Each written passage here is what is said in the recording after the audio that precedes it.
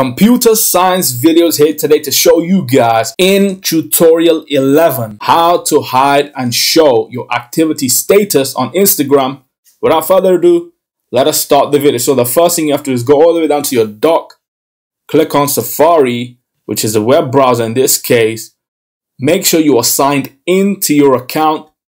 Click on this wheel and then go to privacy and security.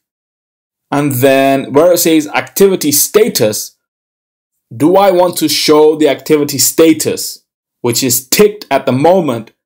Allow accounts to follow you and anyone you message to see when you were last active on Instagram apps. When this is turned off, you won't be able to see the activity status of other accounts.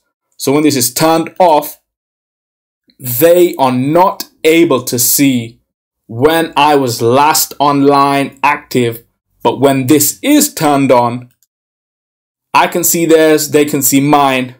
Go to the home page. That's it for this video. I'll see you guys in my next tutorial. Thanks for now.